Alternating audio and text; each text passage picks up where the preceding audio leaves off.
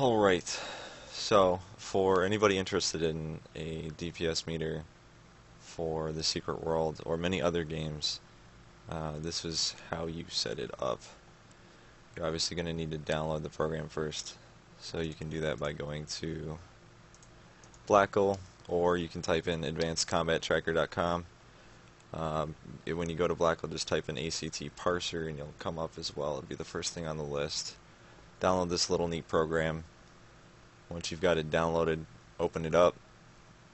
You're going to need to download the plugin as well. You can go to guildargo.com/ACT. You need the www in there for it to work. Once you've got that plugin downloaded, you need to also insert it into the folder where you downloaded ACT. Once you've got that done, look in your ACT, go to plugins, go to browse, go ahead and find that inside your folder, double click on the .dll. It should load up and enable once you add and enable the plugin. Now get into game and type /logcombat on. It'll create a new file inside that folder of yours.